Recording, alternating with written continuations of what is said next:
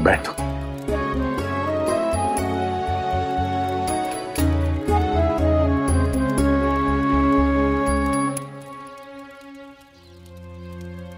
लड्डू खाओगे? बहुत बुरा हुआ मेरे साथ साई। मैं जानता हूं। क्या तुम यहां मेरे पास एक दिन रह सकते हो? लेकिन उससे क्या होगा साई? श्रद्धा, सबूरी।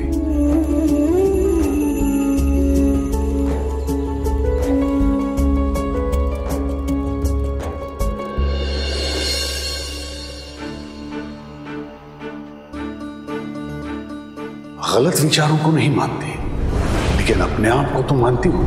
अगर तुम मेरी बात पर ध्यान देती तो अब तक नृत्य के रहस्य तक पहुंच जाती। जरा सोचो, क्या वजह है इसकी?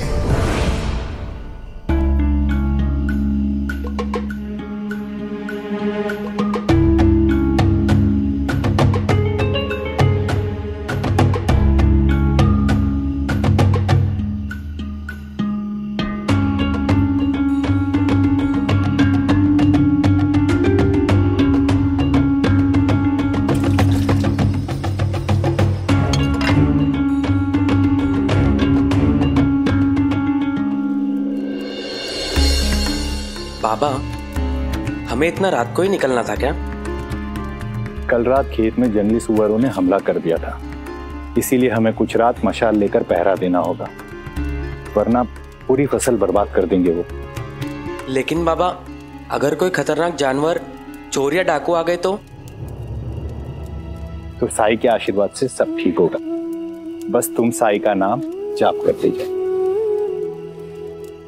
ओम साई राम, ओम साई राम, ओम साई राम, ओम साई राम, ओम साई राम, ओम साई राम, ओम साई राम, ओम साई राम, ओम साई राम, ओम साई राम, ओम साई राम।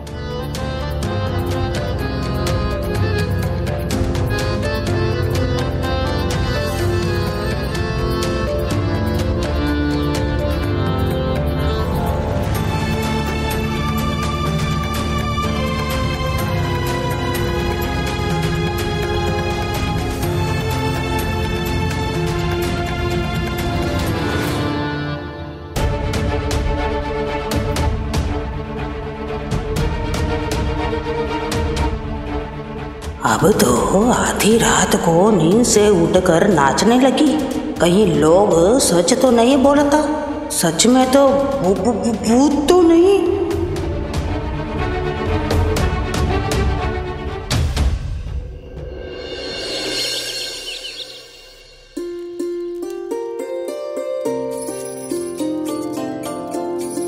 ऐसा चित्र बनाकर किस परिवार को खुशहाली का आशीर्वाद दे रहे हो साईं? कौन है ये लोग?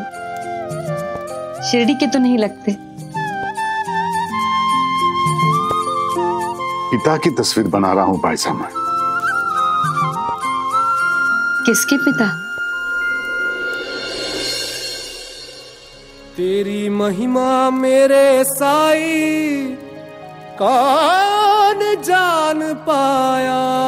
ओम साई ओम।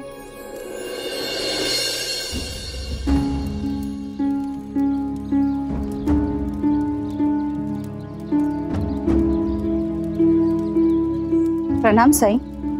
राम जी भला करें। ये मेरे पति श्री देवधर और मैं रचना। ये बहुत ही अच्छे और बहुत ही सफल गायक हुआ करते थे। बहुत नाम और शोहरत मिली है इन्हें।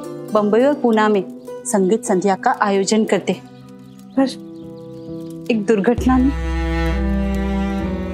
इनके गले पर चोट लगी और इनकी आवाज चली गई।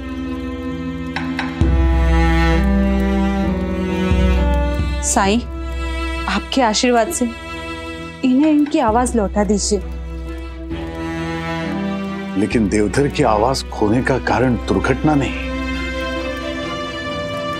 बल्कि इसकी चोरी है।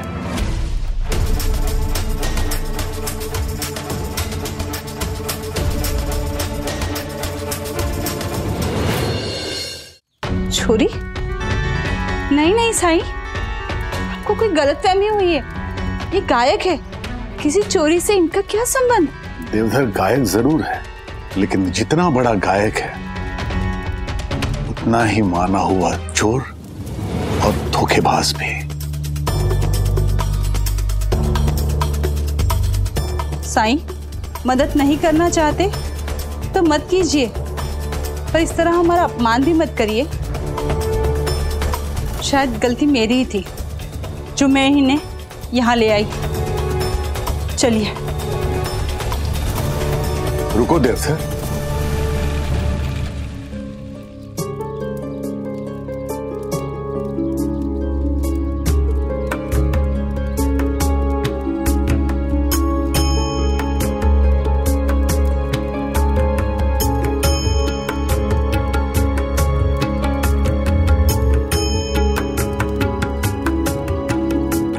इतनी दूर से आए हो, कम से कम पानी तो पीते जाओ।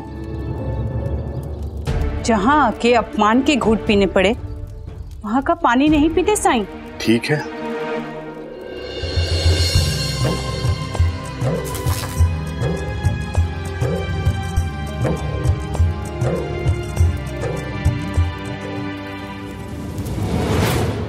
देवधर, तुमने मेरे लिखे गाने गाए, उनसे खूब नाम कमाया और पैसा भी, लेकिन तुमने मुझे आज तक एक भी गाने का न पैसा दिया है और ना ही श्रेय दिया है। ये तो सरासर चोरी हुई। मैं ये बर्दाश्त नहीं करूंगा। मेरे सारे अच्छे अच्छे गीत जो मैंने सालों की मेहनत से लिखे थे, तुमने सब चुरा लिए।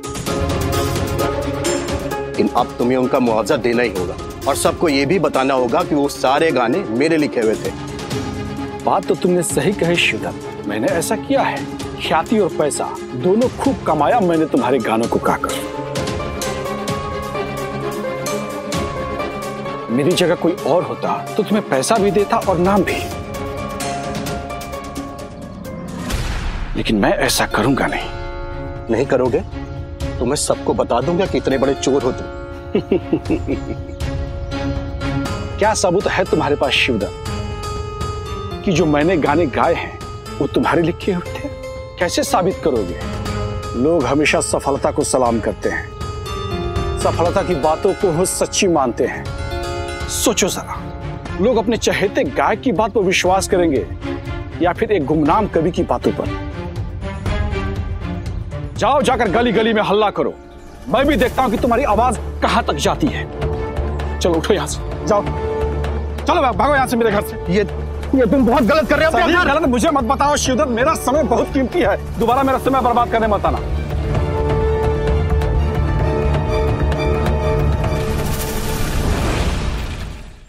क्या है?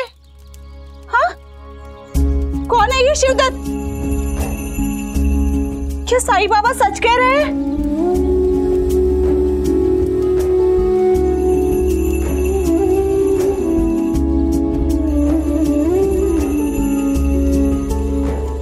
देवधर ने कवि का हक छीना है, उसका अपमान भी किया है और इसी के फलस्वरूप इसकी आवाज चली गई।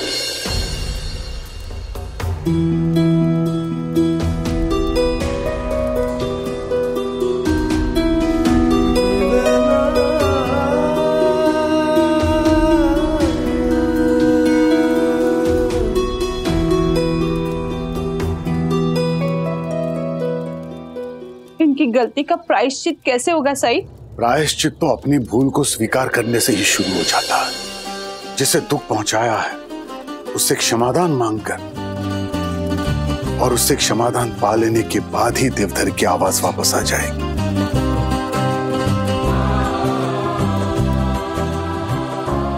शिवदत्त कहाँ मिलेगा साईं?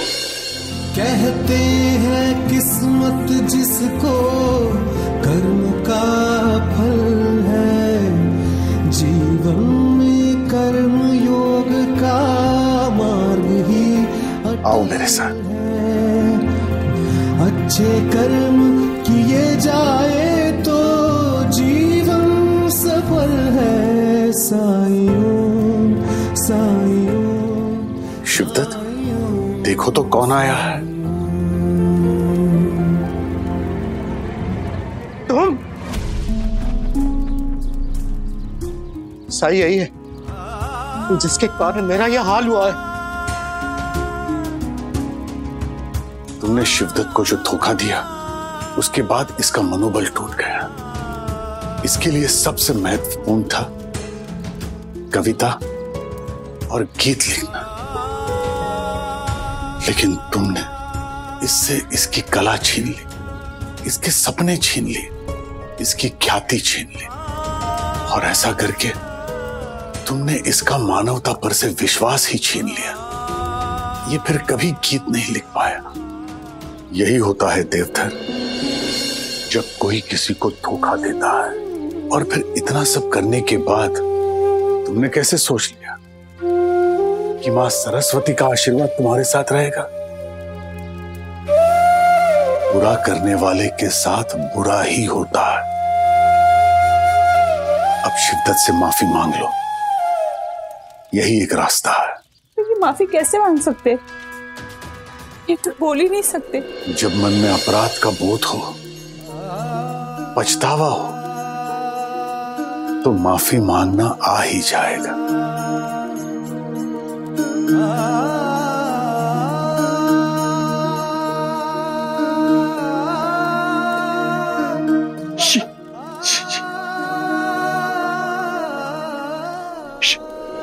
शिवदत्त जी,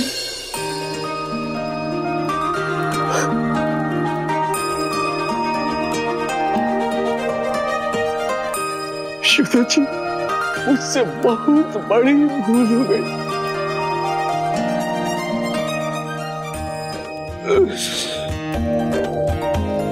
मुझे माफ कर दीजिए। शिवदत्त जी, मैंने आपको धोखा दिया है। मेरे कारण जो आपके इतने साल कष्ट में बीते, वो तो मैं वापस नहीं ला सकता हूं, लेकिन हाँ, आपके गीतों का सही मोल और यश मैं आपको लौटाना चाहता हूं। शिवदत्त, कब तक किसी और के कर्म का बोझ अपने मन में लेकर चलोगे? मुक्त करो खुद को इस दुख से, इस क्रोध से मुक्त करो, क्योंकि इसके बिना तुम भी स्वतंत्र नहीं हो। देवधर के कर्म का दंड तुम अपनी कला को दे चुके हो बहुत साल। किसी और की गलती की वजह से तुमने जीना ही छोड़ दिया। क्या ये सही था शिवदत्त? देवधर से तो मां सरस्वती ने अपना आशीर्वाद वापस ले लिया था, लेकिन तुमने मां सरस्वती के आशीर्वाद का खुद परित्याग किया है। और ये सब इसलिए क्योंकि तुमने हार मान ली अपने हालात से। अगर हार नहीं मानते तो आज अपनी कला के क्षेत्र में तुम देवधर से भी ज्यादा कामयाब होते शिवदत्त। साईं, आप बिल्कुल सही कह रहे हैं। कवि और गायक दोनों मिलकर अपनी कला को एक नया रूप देते हैं, एक नई पहचान देते हैं। तुम्हारे लिखे गीतों के बिना देवधर की ख्याति कुछ भी नहीं। और जिस तरह देवधर तुम्हारे गीतों को निभाता रहा, वो भी कोई और नहीं कर सकता है। इसलिए पुरानी शिकायतें भूल जाओ और साथ काम करो। राम जी भला करेंगे। साई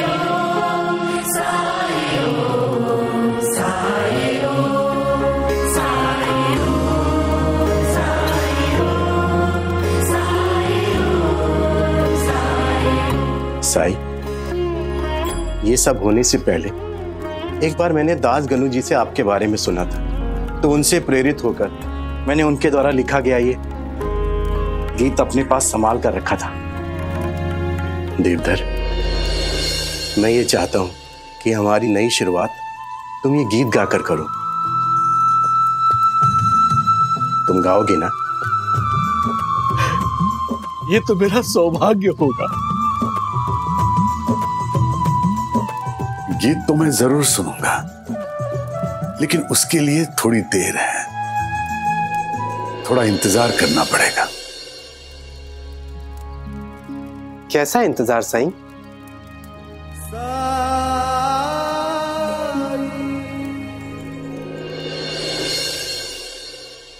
अम्मा, मैं नाश्ता लाई।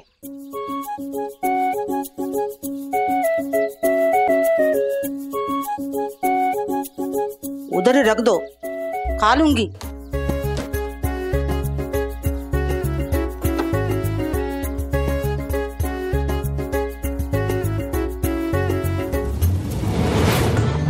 अम्मा, क्या हुआ आपको? अगर इसमें सच में भूत है तो इससे दूर ही रहना होगा। आपकी तबीयत ठीक नहीं? मैं मंदिर जाती। अम्मा,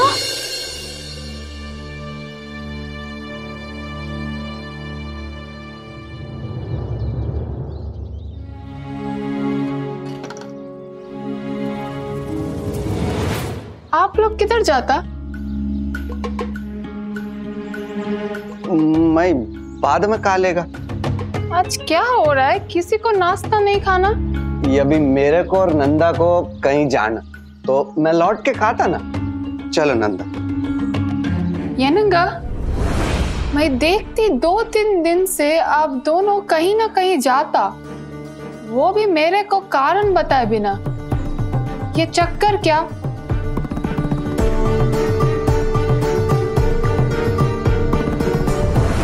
अगर इससे पता चला कि मैं नंदा को नृत्य सिखवाने ले जा रहा हूं तो पूछा जाएगा। सोलंगा, क्या बात है? ये अपनी बेटी को मैं किधर घुमाने नहीं लेके जा सकता क्या? ये सब पे इतना सवाल क्यों करता? अरे नया नया जगह है, कमरे में बैठा बैठा क्या करेगा? कितना देर बैठेगा? और मैं इसका अप्पा, ये को फैसला तो मैं ले सकता ना कि इसको घुमाने किधर लेके जाना। चलो नंदा। इतना गुस्सा करने का क्या बात था? एक ही सवाल तो पूछा है, और कौन सा पहले ऐसा सवाल नहीं पूछा है? कभी तो पहले इतना गुस्सा नहीं किया। पता करना पड़ेगा क्या बात है।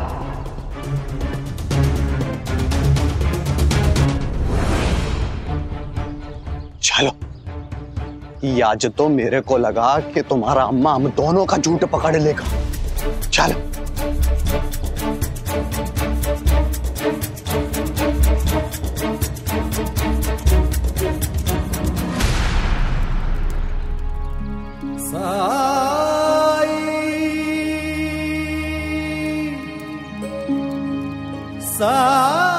गीत शुरू करो।